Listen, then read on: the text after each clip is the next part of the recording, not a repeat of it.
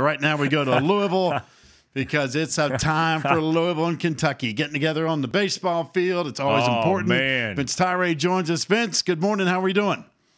I'm doing great. Doing great. Good to see you guys. Likewise. Yeah. It doesn't seem to matter what the sport, right? Louisville and Kentucky, it's go time.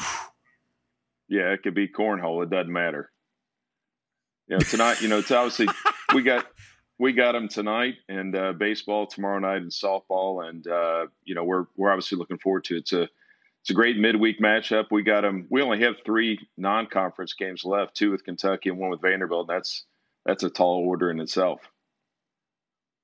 All right, I'm looking behind you there in the old bookshelf. Looks like you're gonna have to clear some shelf space for more trophies. Volleyball over the weekend. You got swimming and diving. I mean, you've had a pretty good winter in a year when things have kind of been different. Yeah, no, it's gone well with women's basketball had a great run, and then won the regular season ACC. Then obviously men's swimming came back and won the ACC, and volleyball over the weekend wins the ACC. And we've had some individual champions and NCAA champions. It's been a lot of fun. We've got a lot of sports performing well. Field hockey, lacrosse, ranked. It's going well right now.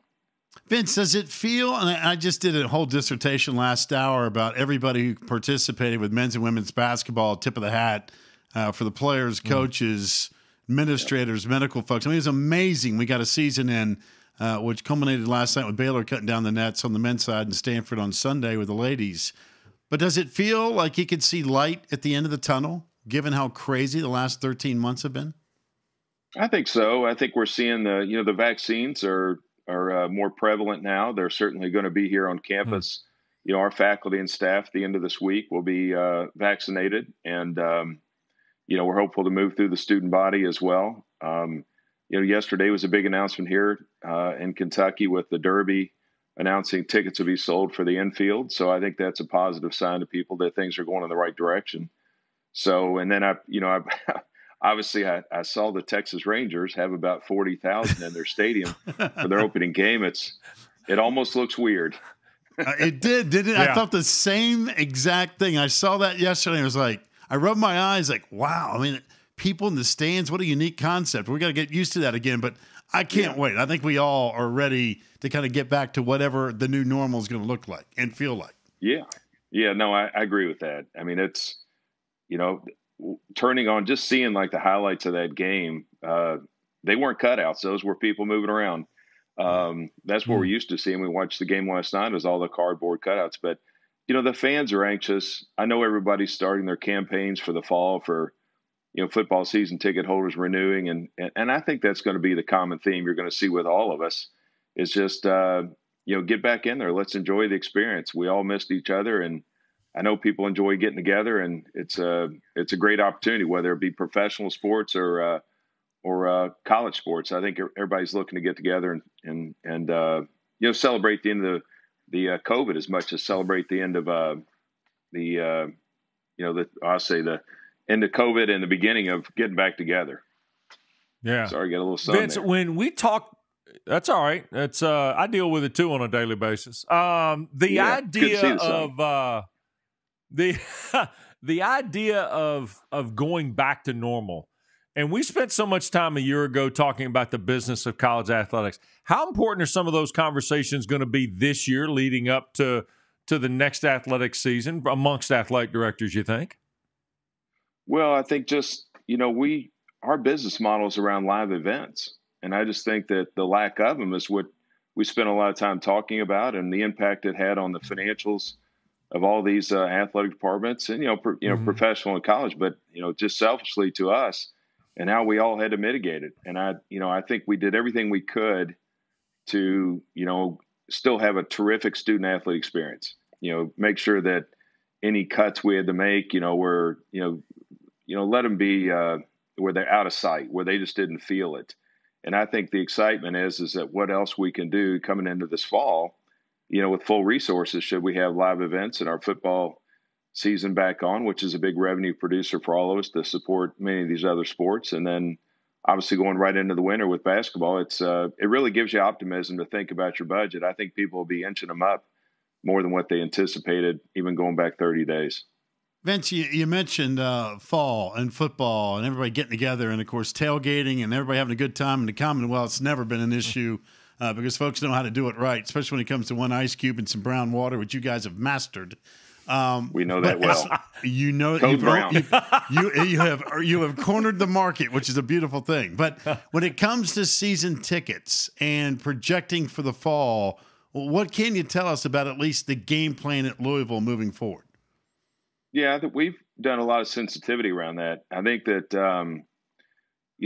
I still think you're always going to have your diehard fans. I think we have a good sense of how long you're going to – well, let me just step back and say I think you're going to run more analytics than you ever did. I think you're going to look at how long a season ticket holder they've been.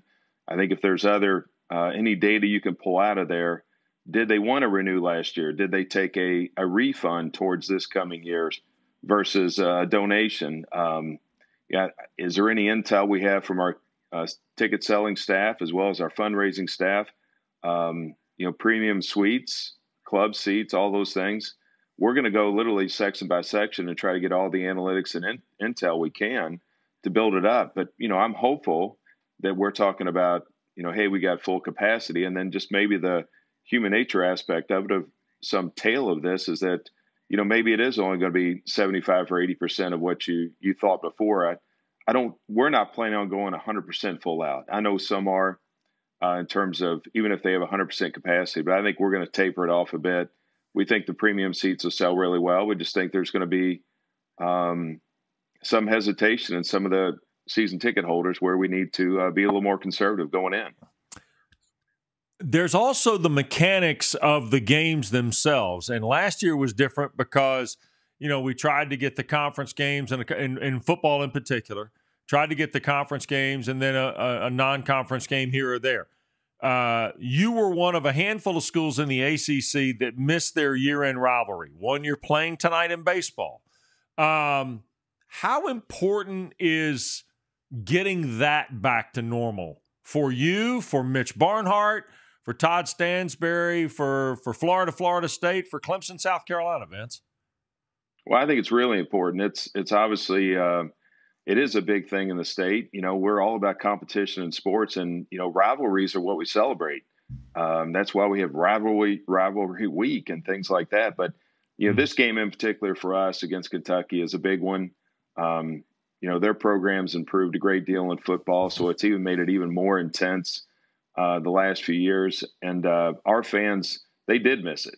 And unfortunately, when we played them 2 years ago, we weren't at our best. We had 11 starters go down with the flu on IVs, and it turned into be a mess. So I can tell you our players are anxious to get back out there and play that game because they feel like they missed a chance last year to redeem themselves. By the way, you do know at some point in time, assuming we're still employed here, that we've got to take this show to the Derby. There's no reason you shouldn't. Right. I've never been. It's on my bucket list. I don't need an excuse to have a good time, especially up there. At some point in time, though, Vince, we have got to make that happen. This year's not going to make a whole lot of sense because we're all still, dealing with it. But I got to figure if we could still hang around till 22, we have got to take Packer and Durham to the Churchill Downs and make it a University of Louisville showcase show. I can't imagine that being impossible to pull off. It's too good of an idea to tie in University of Louisville, the Derby, and Packer and Durham on the ACC Network. A no-brainer. Plus, we've got all the – listen, how many Louisville stars do we have on ACC Network? Goodness gracious. I know. Katie phenomenal. And Eric, they'll be right there with you. Yeah. Hancock. We've thrown them all in there. Yeah, Luke. Luke would love to do it, I'm sure. We got it all. You'd be a co-host all week. That'd never be an issue. Yeah. Well, there we go. I'll be there with you. Good luck tonight against the Wildcats. Tell Mac we said hello, and look forward to seeing the Cards and Cats tonight at 6 o'clock here on ACC Network. And always appreciate your time, my man.